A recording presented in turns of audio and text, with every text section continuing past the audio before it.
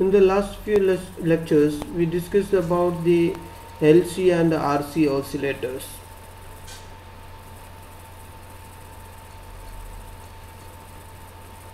The main limitation of these oscillator is that when they are operated, it will warm up.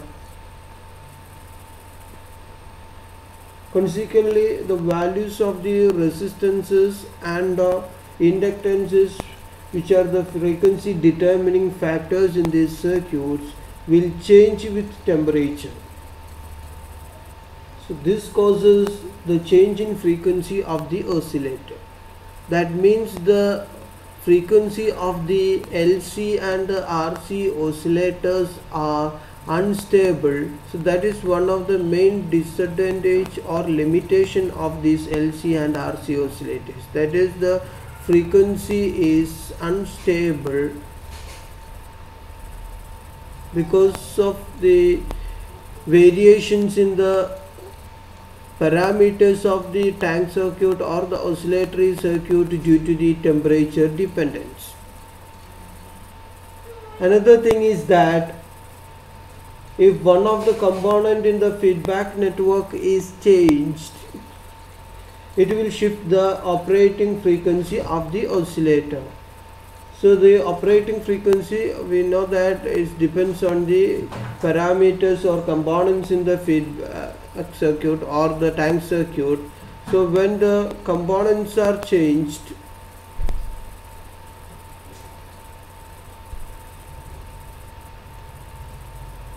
it will change the operating frequency.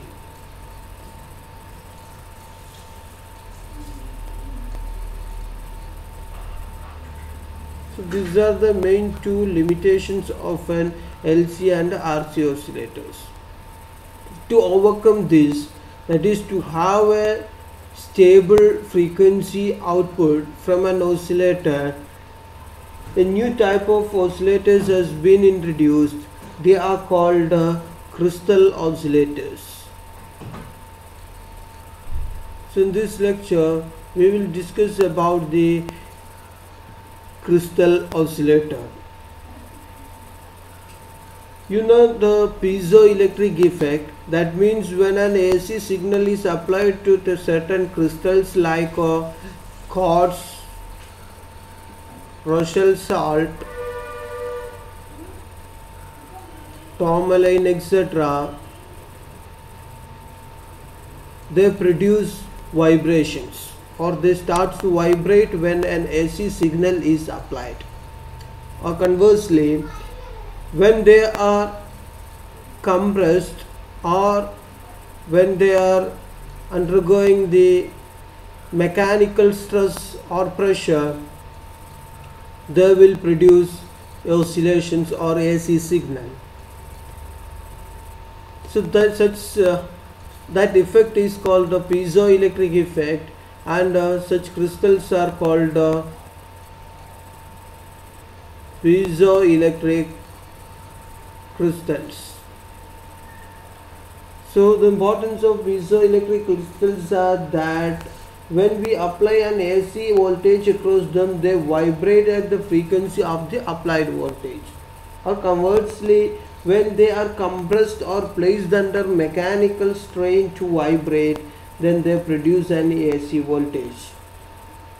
So this property of this crystal has been used to create or make the crystal oscillators. So before discussing the crystal oscillator, let's discuss about these piezoelectric crystals. Of these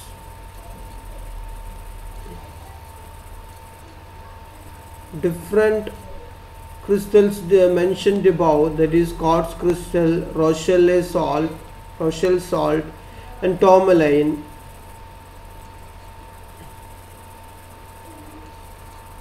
The quartz is the most commonly used one because of its moderate piezoelectric effect and the strength which can withstand the stresses.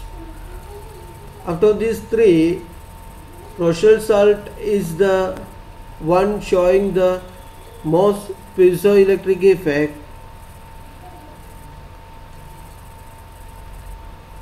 but it's mechanically weak. It cannot be used for making the crystal oscillators. Also, tourmaline having high mechanical strength out of these three, but its piezoelectric effect is least. So the quartz is having the piezoelectric effect in between the Rochelle salt and tourmaline, and also its strength is also, mechanical strength is also in between these two values, these two crystals. Another important thing is that quartz crystals are inexpensive and are readily available in nature. Due to these two reasons, that is, its readily availability in the nature and inexpensive, and its properties, the piezoelectric effect and the mechanical strength is moderate. These quartz crystals are commonly used in making crystal oscillators.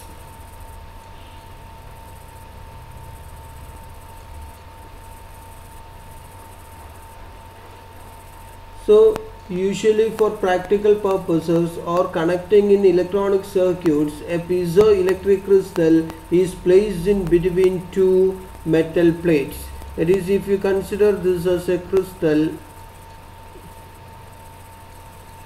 this is placed in between two metal plates to connect it in electronic circuits. So actually it behaves like a capacitor, because when two plates are separated by a small distance, it will act as a capacitor, and this quartz crystal or the piezoelectric crystal will act like a dielectric. So a piezoelectric crystal usually connected in a electronic circuit by placing it between the two metal plates. That means it is having a capacitance, or it behaves like a capacitor with a dielectric placed in between the two plates, and this dielectric is the piezoelectric crystal.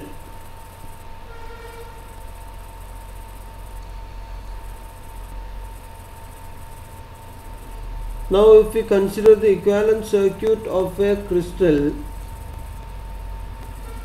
before applying any stresses or the crystal is not vibrating, it will be exactly like a capacitor with a dielectric placed in between them. So we can call it as CM. It is having a capacitance CM, where M is due to the mounting, because a crystal is mounted in a circuit by two electrodes, so it will act as a capacitor. So when a piezoelectric crystal is not vibrating, it can be replaced by a capacitor of capacitance CM, which is called the mounting capacitor. Now when the capacitor is vibrating, then a vibrator will have three mechanical properties. One is its crystal mass, another is its elasticity, and another is the mechanical friction. So the electrical analog of these three quantities, the crystal mass is the inductance L, the elasticity is the capacitance, the electrical analog or electrical equivalent of this elasticity is the capacitance C, and the mechanical friction, the electrical equivalent of the mechanical friction, is the resistance R. So when a crystal or something is vibrating, the three parameters which we have to consider is its mass, its elasticity, and mechanical friction. The three electrical equivalent of these quantities are the inductance L, the capacitance C, and the resistance R respectively. So if you replace a crystal, means a piezoelectric crystal,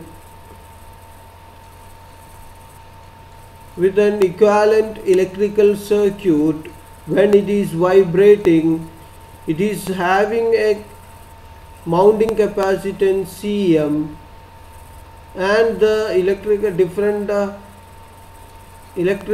equivalent of the mechanical properties are L, C, and R.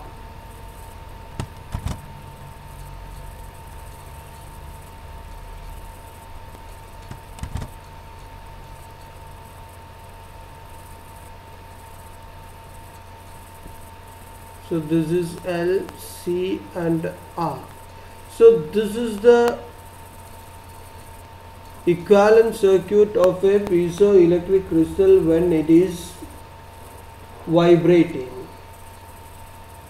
Here remember that this Cm is the mounting capacitance, and R, L, C are the electrical equivalent of the vibrational characteristics of the crystal.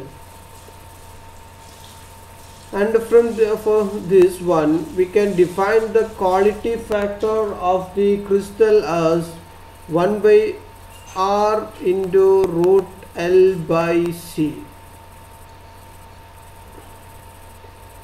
That means when a crystal is vibrating, it can be replaced by a mounting capacitor Cm connected with a series LCR circuit. Now, if we consider this circuit,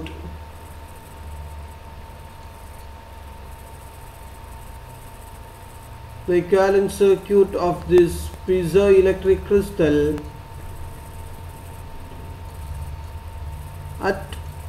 if we plot the impedance versus the frequency of the crystal, that is, it is the impedance of the circuit or equivalent circuit of a crystal and the frequency of the some signal applied to this circuit. Initially means at low frequencies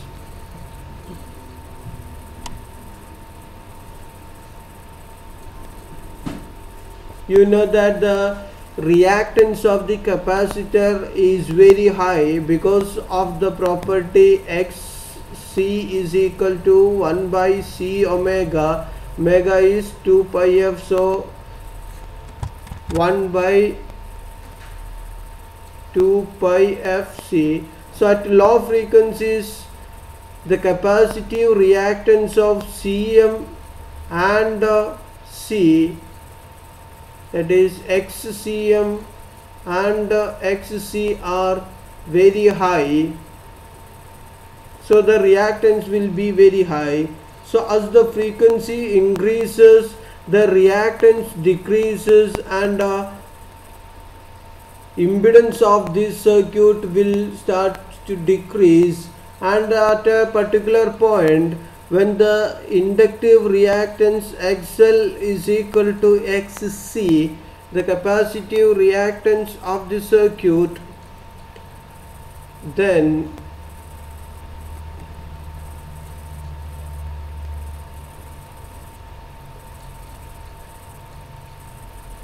if resonance occurs, that is 2 pi L omega will be equal to 1 by 2 pi fc. Here one thing I have assumed that usually the value of Cm is very much greater than the value of C. So at low frequencies this Cm will offer very high reactance. So the reactance of this series LCR circuit will be very small. So we have to consider only this series LCR part of this circuit at low frequencies, and the reactance is decreasing when the frequency is increased. Usually this Cm will have for a 4 megahertz crystal, this Cm will have almost values 5 picofarad, and this C will have capacitance of 0.015 picofarad. So if you compare these two and the reactance offered by the crystal or the capacitances Cm and C, you can see that this part, the series LCR part, will offer low reactance when compared to the reactance of the Cm alone. So at very low frequencies we have to consider this series LCR part, and when we increase the frequency, the reactance of the capacitance reaches a value equal to the reactance offered by the inductor. That is called the inductive reactance is equal to capacitive reactance, or the resonance occurs for this series LCR part.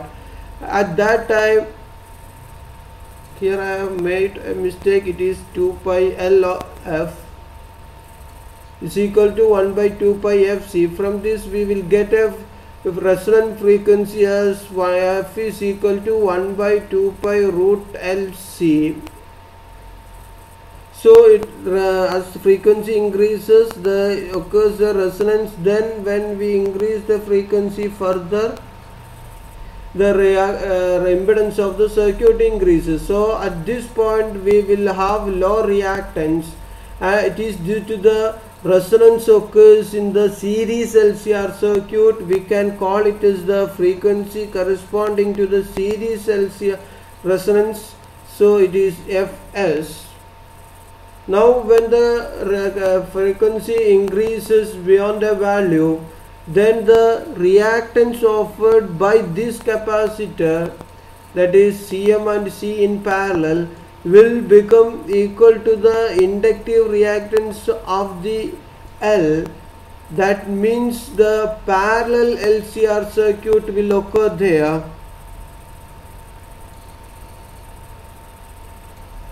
or there is a possibility, or there occurs a parallel resonance when we increase the frequency again,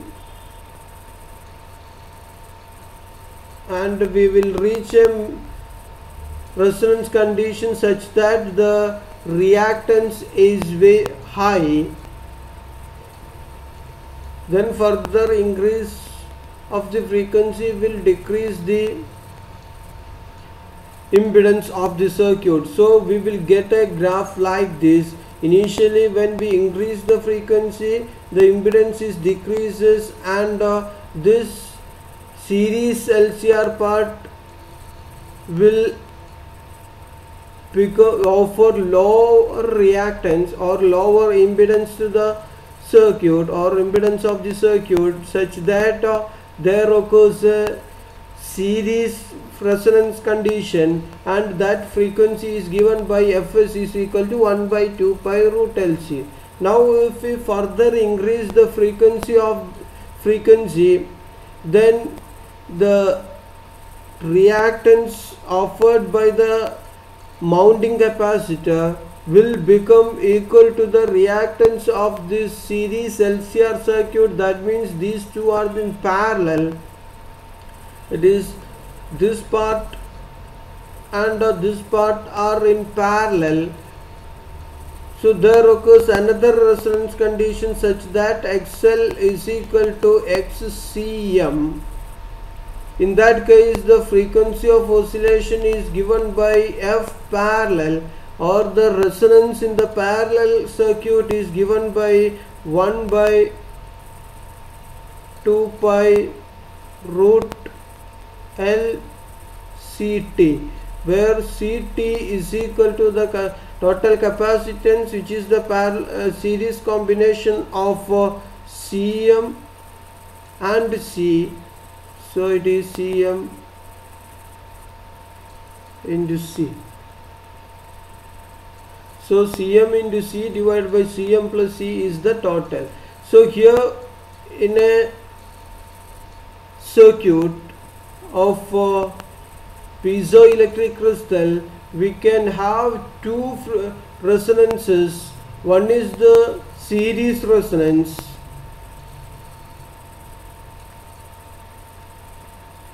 that is the resonance in the series LCR circuit of the crystal, and that frequency is given by Fs is equal to 1 by 2 pi root LC, where L and C are the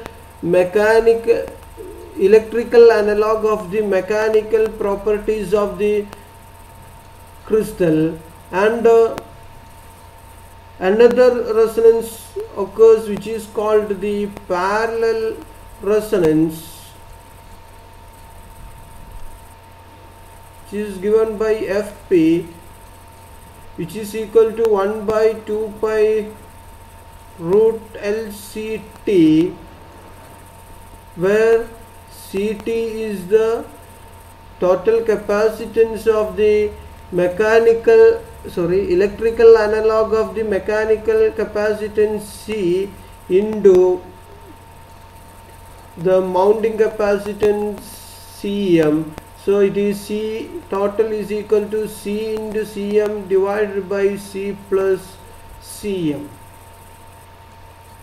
So we can conclude here is that in a crystal which shows the piezoelectric effect will have two types of resonances, the series resonance and a parallel resonance. So usually we will use this parallel resonance to have the or to make the crystal oscillators. So now let's consider a crystal oscillator.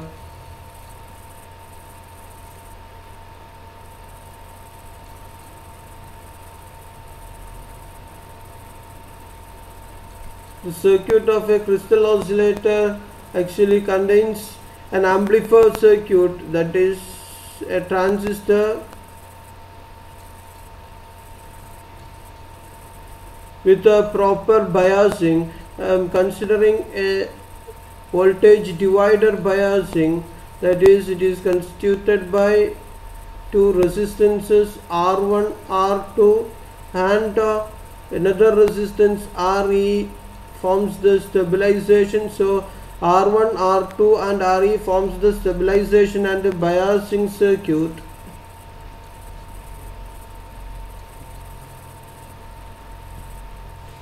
Here it is grounded,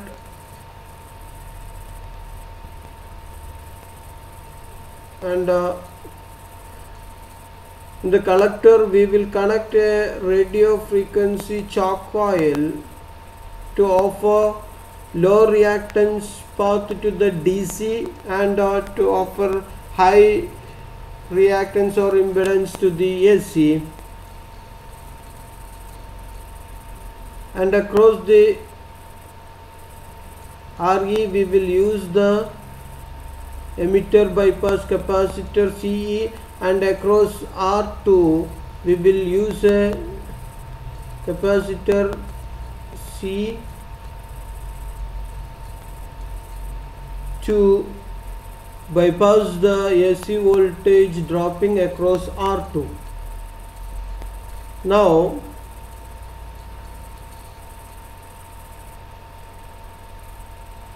here we will connect plus VCC. Now the crystal oscillatory circuit is exactly resembles to that of a Colpit oscillator with the inductor coil is replaced by the crystal or the piezoelectric crystal.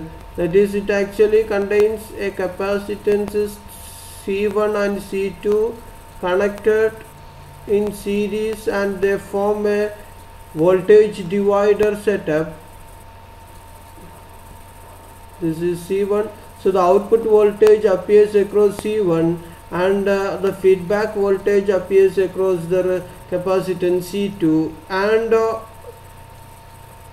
parallel to this one, the Colpit oscillator, we will have an inductor, but in the case of a crystal oscillator, this inductance is replaced by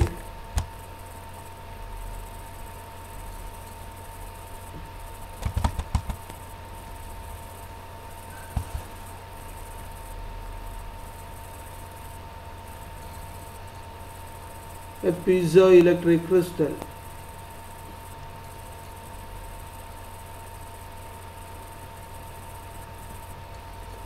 And across here we will connect the coupling capacitor to take the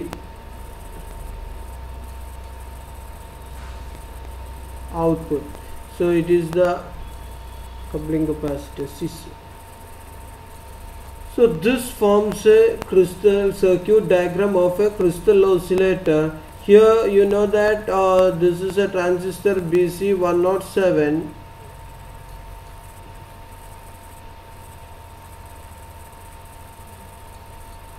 This R1, R2 and RE form the biasing and stabilization network. RF, the radio frequency choke, is used instead of a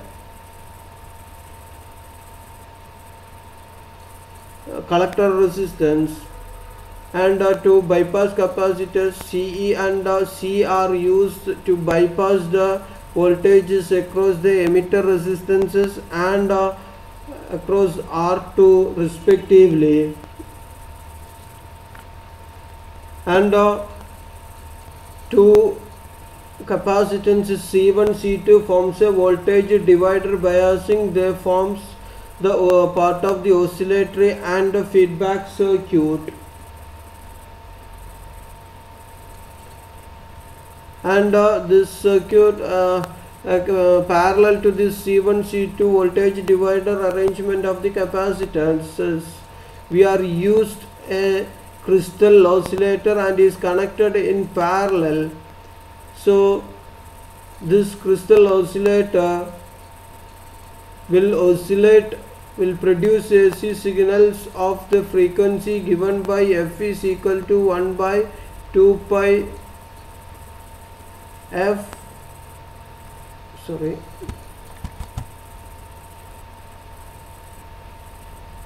root LCT. It usually ranges from 25 kilohertz to 5 megahertz, but for a particular crystal it will produce a particular frequency only. Using a quartz crystal, we can produce the frequency of oscillations ranges from 25 kilohertz to 5 megahertz.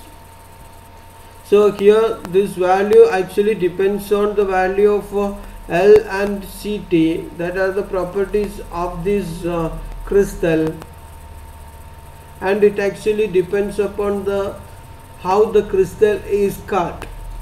All the piezoelectric crystals depends the frequency of all the piezoelectric crystals will depend upon how the cut is made, and I am not going to the details of those things here. Just a piezoelectric crystal, if we are having, suppose a quartz crystal, it will have a particular frequency, resonant frequency, and it is already determined by using this expression. It actually ranges between these two values, 25 kilohertz to 5 megahertz. So that crystal is connected here. Say this crystal produces a frequency of 4 megahertz here. Then the voltage across the capacitance C1 produces oscillations across this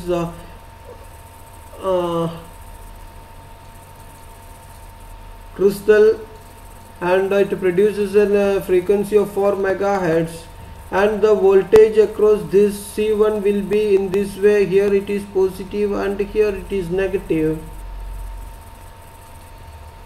Now this C2, the voltage across C2 will be plus, minus and plus, like this. So that means the voltage given to the base or the base emitter junction is in phase with the input voltage appearing across the base emitter junction, because 180-degree phase difference is produced by the amplifier action, the transistor amplifier, the transistor in the amplifier circuit, and a further 180 degrees produced by the C1 C2 voltage divider arrangement, which we have mentioned in the case of a Colpite oscillator. So we can say that there is a positive feedback in the circuit, and the crystal oscillator oscillates at a fixed frequency. So this is the working of a crystal oscillator. The main advantages of a crystal oscillator is that already mentioned that it always have a fixed frequency. So we can say that frequency stability is one of the main advantage of using a crystal oscillator. Also, the quality factor of this LC oscillator is given by the expression 1 by R root L by C.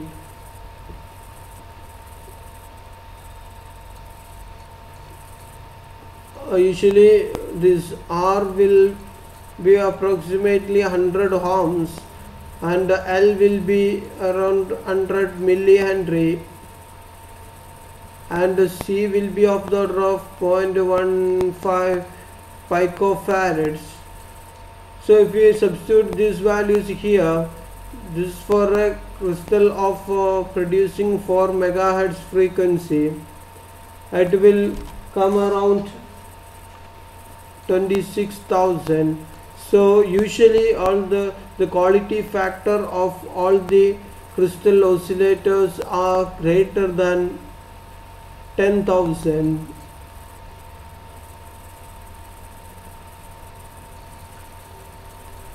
But for a LC oscillator, it is quality factor is around 100. So these are the two important advantages of using a crystal oscillator. One is the frequency stability is very high, the quality factor is also very high. The disadvantage is that it produces a particular frequency only. We cannot vary the frequency of oscillation. By changing any circuit parameter, we cannot change the frequency of oscillation. So that is another disadvantage. That is, in some circuit, if we want to change the frequency of oscillation, like in a function generator, we want to change the frequency of oscillation of as we desire, but it is not possible by using a crystal oscillator. We have to replace the crystal to have a different frequency of oscillation. So the frequency of oscillation cannot be varied. So it cannot be used for oscillators for the purpose having the variation in frequencies. Or if you want to vary the frequency of an oscillator, we cannot use the crystal oscillator for that purpose. But these crystal oscillators are used in the transmission and receiving system of communications, that is the radio frequency oscillators, especially in broadcasting system. A broadcasting communication is made possible by using the crystal oscillators where we need to have a frequency stability less than 0.01 percentage and all those things. So we should have the frequency should not vary greater than 0.001 percentage. That is achieved only by using a crystal oscillator.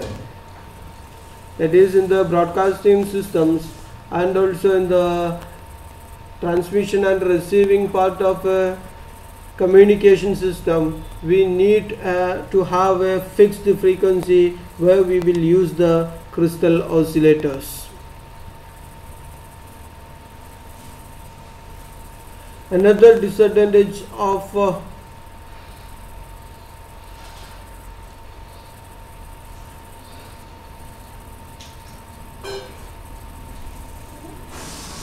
this crystal oscillator is that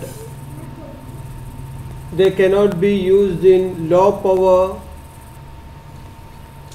they cannot be used in high power circuits. They cannot be used only in the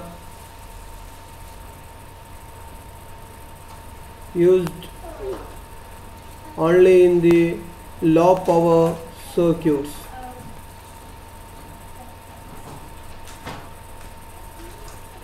So these are the disadvantages of crystal oscillators. Thank you.